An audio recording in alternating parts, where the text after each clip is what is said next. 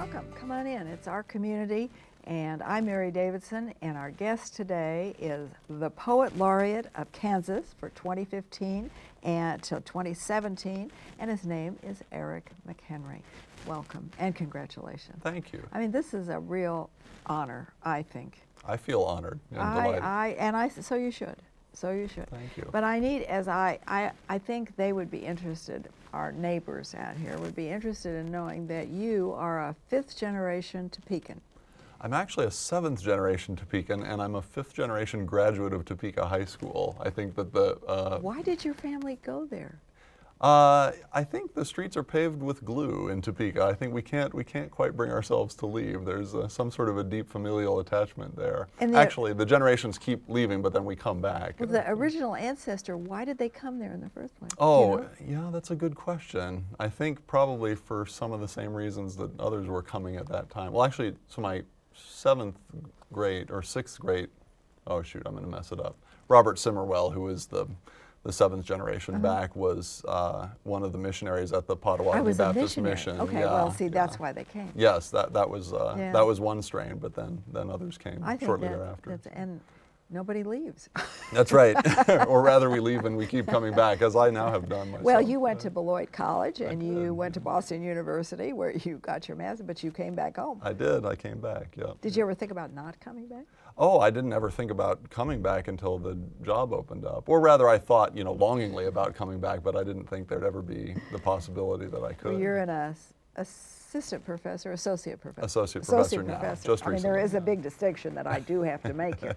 An associate professor of creative writing at Washburn. That's right, yeah. So, I always have wanted to ask somebody that, when you say creative writing, what is that? I mean, to me, if you write something, you have created it. So what is creative writing? It may just be a useful term for distinguishing fiction, poetry, creative nonfiction, and hybrids of those genres from other sorts of writing, like journalistic writing or technical writing or something like that. But I agree that any act of writing is creative, and I try to encourage my composition students to be as creative as I encourage my poets to be. Now, you have not always been a poet. That's true. And I know you write criticisms.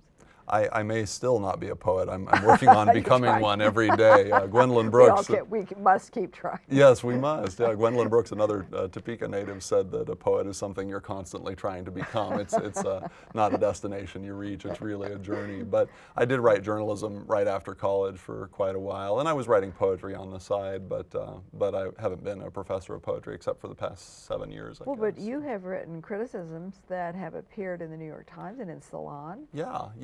I've had some really great opportunities as a freelance journalist to pair my interest in critical writing with my interest in poetry and to write some poetry reviews, and that's been delightful. Have they been poetry reviews? For the most part, yeah. I've written some reviews of nonfiction works and things like that. Isn't Salon basically an online magazine? It is online, yeah. I've only written one piece for them, which was a longer essay about a really interesting guy who was obsessed with the juvenilia of Barack Obama. But I wrote several appreciations of poets for Slate magazine too, and which is also an online publication. Also, yeah. But Salon and Slate are oft quoted. That's true. And oft read. I'm not sure that I am oft quoted, but Salon and Slate are, so I'll happily attach myself to them and their fame. Yeah. But I think that's kind of interesting, and I think it's interesting because you write poetry books. And the one we're going to talk about is called Odd Evening. And these are all my markers that I've marked poems that I like. But this is Odd Evening. And do you write poetry that appears online? Some poems do appear online when I first publish them. I've published some in Slate, and sometimes when you publish a poem in a print literary journal, it will appear in that magazine's website as well. And so I've had some poems appear online. Well, I would encourage all good Kansans to stand up and be counted and buy a book. I would too. Do your duty as a Kansan, please. Let me just ask you a question. Now, when you publish a book, you're paid by the publisher, and you're paid by the number of books that you sell. When you publish a poem online, how do you get paid? It depends on where you're publishing Well, let's it. take Salon. Yeah, well, so I haven't published a poem in Salon, but when I published poems in Slate, that's an interesting story. Slate, I think, no longer publishes poems, but they used to publish one poem per week. And when I first published a poem there, Slate was still owned by Microsoft and bankrolled by Microsoft, and so I received $400 for that poem. When I published a poem later, they were owned by the Washington Post Corporation, and I think I was paid $250 for that. And when I published another later, I was paid $100. The fee kept diminishing, and finally poetry was eliminated altogether. But maybe you at least got a thank you. Yeah, that's right. Yeah, I did. You always got a thank you. Well, I have to also ask you, before we talk about your poem, when you get ready to write a poem, I mean, does something come to you, or do you have to decide every day that you are going to sit down and write something? I mean, how do you work? That's what I'm asking. That's an excellent question. It's a combination of both, and I think it differs from, the experience differs from poem to poem, but I think that I don't think that I would get very much written at all if I didn't go to my desk and say, you need to dedicate some time to writing and do the writing. And even if I don't have an idea in my head, I'll find a way to give myself an assignment or give myself a prompt just to get some language on the page, and then a poem can sometimes emerge where I didn't expect it to from that sort of just daily discipline. See, I don't have that kind of discipline. I can think of 500 reasons why I cannot do that just right now. I'm pretty good at that too, yeah. I mean, daily might be paying myself a compliment. But. So what gives you an inspiration? I mean, what do you walk down the street? Do you take, I think in the bathtub, so you know, people. We have crayons in our bathtub, you know, children's crayons that they can graffiti on the sides of the bathtub with, but they were a gift from my mother for me because I was losing ideas that I was having in the shower. I, in fact, at times in the past have turned up the heat in the shower in order to get more condensation on the door so that I could write down a line of poetry in the steam on the door so that I wouldn't lose it. So Mom got me these shower crayons. Leave it to Mother so to that's get right. things taken care of. They find the solution, so yeah.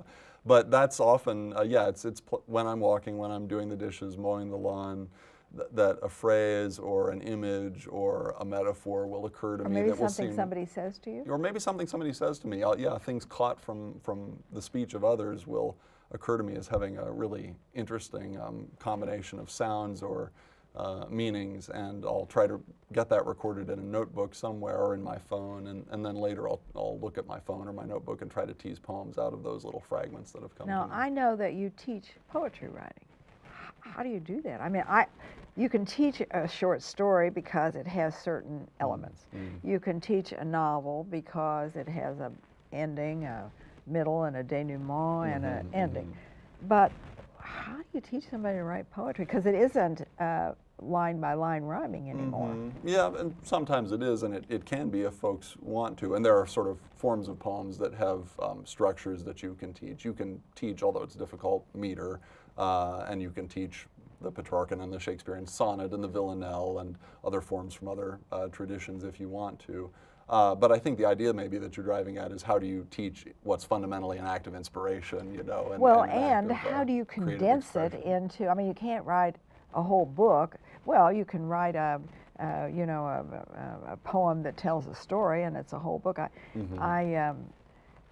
But you have to condense. How do you teach that sort of compression or efficiency? Yeah, giving very focused assignments really helps. I'll say, I want you all to try to write a poem about a parent or a parental figure, and I'll show them Those Winter Sundays by Robert Hayden and My Papa's Waltz by Theodore Retke and Supernatural Love by Gertrude Schnackenberg, and other examples of really tight, short, effective poems about parents or parental figures that give them ideas and inspiration, hopefully, and then just challenge them to tap their own experience and observations and see what they can do in 15, 20, 30 lines. Many years ago, John Neihart was my teacher. And John Neihart wrote epic poems about Indians, and probably the one you might be the most familiar with is Black Elk Speaks. And it's the story of the Song of the Indian Wars is another one. I mean, if you haven't looked at an epic poem as opposed to a concise, I mean, there's so many kinds of poetry that I would urge And I'm sure you urge your students to familiarize themselves, because something just might take root. Exactly. And that's it. The breadth and the diversity of available poetry is one of the most important lessons in a poetry class, because too many people, I think, encounter a poem that they dislike or that doesn't resonate with them, and they conclude from that that poetry isn't for them, which is something you would never do if you turned on the radio and heard a song you disliked. You wouldn't conclude that there was no music out there for you. You would just say, I dislike that song. But people will sort of shut poetry out if they've had one bad encounter with it. Poetry is so vast and so diverse, and as you say, there are epic poems and haiku, and there are formal poems and free verse poems and poems deriving from every imaginable cultural tradition and in every level of diction, and there's something out there for everybody, and that's been one of the big themes of my being poet laureate. One of the speeches that I give is called A Poem for Everyone. The idea is that if you are patient enough with poetry to give poetry enough chances, you'll encounter a poem that can change your life. You may not have encountered it yet, but it's out there. Well, some years ago I represented the United States Department of Education here, and they did me the honor of asking me to open the Japan Festival, and I would write a haiku along with my remarks, and it just kind of comes to you. I mean, I am not a poet. I do not wish you to think that I am infringing on your territory here. Not at all. But I just think that creative thoughts come to all of us if we let them enter. I agree, absolutely. And helping students discover that they have permission to let those thoughts enter is one of the fun tasks of being a teacher. Now, I also know that you have taken on the rather onerous responsibility of teaching poetry writing to students K through 12. Off and on, yeah, not on a regular basis, but I've certainly visited And most of schools. the students that you teach are what we might call adults. That's we right. We would always hope, yes. On any given day, they might very well be adults, yeah. But how do you notice, I mean, in their ability to write, their age enters into it. It does, But how do you change your approach, or do you, or how do they respond? That's another great question. I think in some respects, younger kids are easier to teach poetry because they haven't learned how to not be creative yet. You know, mastering language, as we eventually do as we become adults, is, among other things, all about committing idioms to memory and even cliches to memory, and, you know, various forms of speech that we've heard before and memorized and can then repeat back to others in the sorts of transactions that conversations are, and we all know, you know, the signals and the clues and the exchanges. And younger kids are much more sort of open and free associative when they're describing or explaining or communicating, and that creativity that you possess as a child is something that you want adult students of poetry to be able to reaccess somehow. So giving them prompts and exercises that allow them to think in unconventional or idiosyncratic ways, again, can be really liberating for them. Well, it is. And you know, years ago I taught school, believe it or not, and we would publish a book every year because I like create, and everybody had something in that book. The first one I published, I thought, dear Lord, please give me the strength to wring something out of everybody. But you know, I didn't have to do that. Yeah. Even the less capable, they would write something, and often it was not bad. Right. Not bad. And everybody had something in the book, and we published that book, and it was a source of pride for every single student in that class because they had something in the book. So that to me is also important to convey, that there is something in everybody that's possible. We dwell in the realm of possibilities.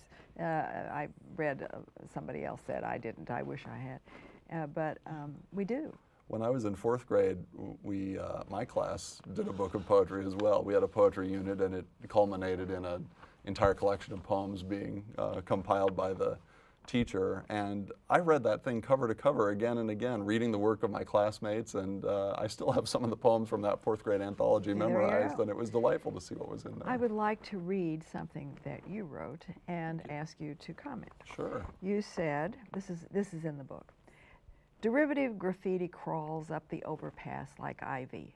Abstract names on concrete stanchions. To the south, symbolic walls. No outlet signs along the levee. Idle river, idle tracks. Bypass, bluff side, and the backs of Potwin's late Victorian mansions flush like book spines on a shelf, drunk on your late Victorian porch. And then you go on and on. Now, did you see that? To me, those are glimpses. I was trying in that poem, which is called Figurative North Topeka, I think, to justify, juxtapose what's happening in some parts of town with what's happening in others in Topeka, which is my hometown, and thinking about the parts of the town that are thriving and the parts that are neglected. There was something just compelling to me about that, about the idea that a town is a living organism, like maybe a bush or a tree, and some sides of it may be flourishing and other sides may be in need of some loving tending and pruning and things like that. And so I was trying to describe North Topeka in a way that felt, North Topeka is the side of town that throughout the 20th century was repeatedly devastated by floods and never really was able to fully recover. And I was trying to characterize it in a way that was vivid and made the reader feel like he or she was there, but also was true to that area. Well, and sometimes you have some habit of approaching a very mundane subject in a very classical way, if I may be bold enough to give you a compliment. Thank you. This is called The Last Payphone in Topeka, and I'm just pulling out a verse that I like. When I approach you on your corner or in your stuffy entryway, I'll do it mutely like a mourner. Respects are all I've come to pay. As they say, there ain't none left. There aren't so many. Yeah. No. Topeka Magazine was going to publish a photo essay called The Last Payphone in Topeka and wanted a poem to accompany it. And so I got to thinking about the payphone and the way it's become sort of a thing of nature, and you know, seeing a payphone is increasingly rare. It's like seeing a bobcat or a coyote around town, you know, or something like that. A thing of the museum. Yeah, so yeah, it's on its way to the museum, exactly. It's this artifact, but I wanted to address it in a respectful way that acknowledged its former prominence and its near obsolescence, and sort of memorialized it appropriately. And obsolescence is a very good word, because we live in a world of obsolescence. Yes, we do. We do. Instant obsolescence. Yes. I'm always gratified when some new technology that I haven't mastered has itself become obsolete, and so I don't have to worry about it anymore. Right. You know, I'm so far behind the curve that it doesn't make even any things difference. that are too new to me are too old for the rest of the world. You're preaching to the converted. Good. We can form a support group. And now I understand why you wrote this one, because your seventh back relative was a missionary. This is called At the Baptist Mission. And you say, in your translation, you relieved the Bible of its possessive case because you knew that ownership had no place in the tribal vernacular, although that isn't true, you said. It's true that they relieved you of your tents and maybe one possessive when you died, but they didn't like significant events estranging names for what they signified. According to the 1820 census, no one was here. A bison understands the need for new translations because sense is a property and properties change hands. According to one of the 17 surviving speakers, you were fair and good. She said your honorary name might mean prayed slowly or believed he understood. I like that. Thank you very much. Yeah, that's a strange poem, I think, and I'm not entirely sure where it came from, although you're absolutely right that it was my missionary forebear whom I was thinking about. He did translate part of the Bible into Potawatomi, which is not a written language, it's a spoken language, and so it must have been sort of a phonetic translation, and I got curious about that language and looked it up on Wikipedia, and I don't remember how many living speakers of it there still are, but there certainly aren't many. And you know, to be a white person who's lived in the state of Kansas, or whose family has as long as mine has, you're aware that there are invariably going to be, you know, problematic or troubling encounters with Native people in your own family's history, and I was trying to sort of mentally chew on that and think about its implications. Well, don't you think to some degree, you know, on the World War I memorial it says it, and I think it's very apropos, lest we forget. And I think some of what you write has to do with lest we forget. Thank you. Yeah, there's an obsession, I think, in my writing, although I don't you know, pursue it as any kind of a project. It just keeps coming up again and again. I guess that maybe is what makes it an obsession, but with memory and memorializing, and with the transience of things, and the desire that's in all of our hearts to hang on to what's most meaningful and to retrieve the past somehow, or vindicate it or validate it. This is one good shove. Deploy the tilt, sunbrella. Sit down with your ice water, canned citronella, candles, and horsefly swatter. And watch Aurora huddle with Snow White, Cinderella, one newer, darker model, and your daughter. Sun through the hackberry dapples and the penicillin pinks of their overinflated raft. They've touched no spindles. Bitten no bad apple, she obviously thinks. They can ride out summer on that dubious craft. She's not the strongest swimmer, but look at how she handles resistance, how she frees a corner from the skimmer that wanted them aground, how she won't let breeze that just blew out your candles push them around. These are your children. That is. That's my daughter on her pink Cinderella, or her pink Disney princess raft. Yeah. Yes, they're all big Disney princesses Yes, at that's certain right. stages in their life. They are. But see, you have also, this is another I would accuse you of, making things rather immortal that are important to you. I mean, this is always going to be there. I'm grateful for all the things you're accusing me of. These are terrific. A classicist, immortalizing things. These are everything that a poet aspires to. See, so thank you. And that's what you do. And to me, it's important. Thank you. And having spoken about your daughter, we really spoke about your son now. Sure, yeah. And we say Street View. When I decide to let my son pursue me like a tiger swallowtail through Seattle, I begin in outer space, double-click down to 16th Avenue, take the floating arrows north until I see his blurred-out, fascinated face. He can't keep up with me for long. He's still a 6-year-old and running up a hill. But there he is, in that year's jacket, racing the awesome camera car, and there he'll be until it comes around again, facing the rest of him for all the world to see. Although again, it's not the world he's chasing up this street at midnight, it's just me. For a long time, you can't anymore, as the poem predicts, but for a long time, if you looked at a particular stretch of city block in Seattle, you could see my 6-year-old son spotting the Google camera car on Google Street View and chasing it up the street. If you clicked the arrow up the street and then sort of panned off to the side there he was, sort of right alongside the car following it. And that was very touching to me, you know, that moment in his life of seeing this strange car go by, and at a time that he was obsessed with cameras anyway, was preserved. But it was only going to be preserved for a little while, and then he was going to disappear back into his day and into his life. And But eventually, you didn't let him do that, because when he's 50, 60, 70, and you may not be here, he will remember, because the verbal photograph that you took is in this book. Thank you, thank you. I think that's really the impulse behind writing the poem, is to preserve it somehow, to hang on to it. Okay, now I got to ask you a more mundane question about poetry. Sure. Every one of your poems has a title. At what point do you title things? First, last, in the middle? That's an interesting question too. It varies from poem to poem as well. Sometimes the title does precede the poem, in as much as the title reflects sort of the assignment that I've given myself. The Last Payphone in Topeka is one of those. There's one in there called How to Steal the Laptop of Your Childhood Nemesis, which was based on an assignment that I had given to my students about writing instructions on how to do something that you yourself had never done before and didn't really know how to do. Other times, the poem will come first, and then I'll need to give it a title. And do you ever have to dither? Dither a lot about titles. Titles are very important. They're in a bigger font than the rest of the poem. They're the first words that a person sees. I was going to say it causes you to read it often. It does. Sometimes it can. It can be an invitation to read or a deterrent. And sometimes the title is necessary information. You can't understand what the poem is about without it. So, no. Yeah. Well, here are some of the titles, which are kind of interesting. Five-Legged Spider, First Responder, Deathbed Confession, oh, there's one. You're Back, The Darker Grass, Turkeys and Strippers, oh, that was good.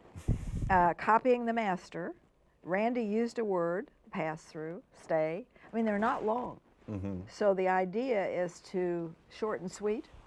Generally, yeah, to try to summarize or capture, maybe summarize is the wrong word, but to try to say something that contributes to a reader's appreciation of a poem, and that is somehow seems fundamental to the poem in relatively few words. Sometimes a lot of words can be amusing in a poem's title, especially I think if it's a short poem, but I think Billy Collins has a poem called, "After reading the poems of the Chinese masters, I pause to admire the length of their titles," or it's something like that, but it is itself this elaborate title.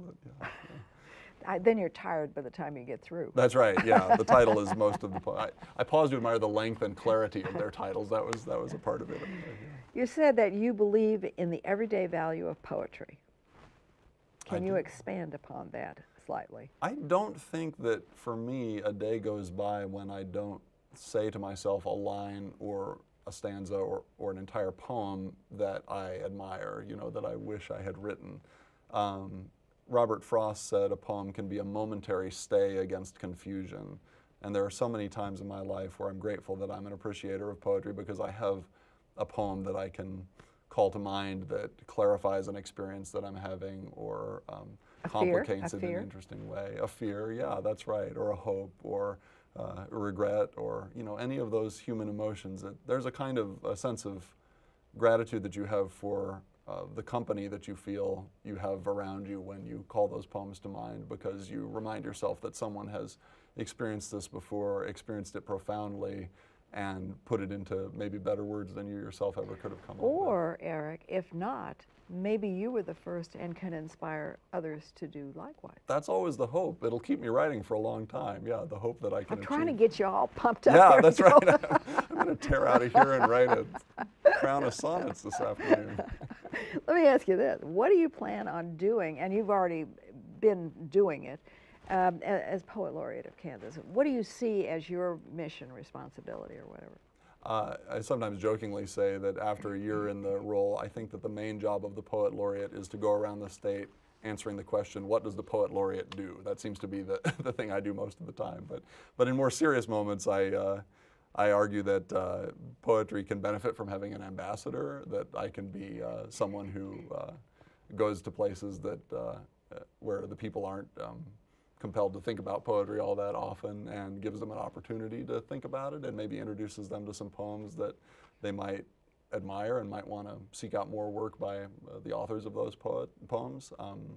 But yeah, I like the idea that I can be a sort of an agreeable introducer of poetry to people who whose lives are busy enough that they might not have time to seek it out for themselves otherwise. And maybe they might start writing on their own too. Quite possibly. And that would be nice. That would be. It'd be wonderful. Writing is a great way of reading attentively. When you attempt a poem, it heightens your appreciation for the work that goes into making a good poem, and then you're able to read other poems more sensitively, I think. When you say making a good poem, what is a good poem? Is it something that inspires others?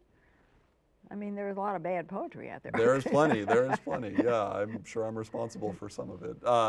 Yeah, it will differ from reader to reader, I suppose. Exactly, because good is a very subjective term. It's extremely subjective. And see, that's what makes it a fascinating field, because there's something there for everyone. That's right, yeah. The subjectivity increases the diversity of the sort of poetry that's available to us. There's, one reader's trash is another reader's treasure, and so forth. And that's right. But isn't that what people who put their thoughts on paper in whatever form, that's the whole idea, to appeal to someone out there, maybe change a life, maybe change a thought, maybe change a direction. Yeah. I mean, that's what it's all about, I think.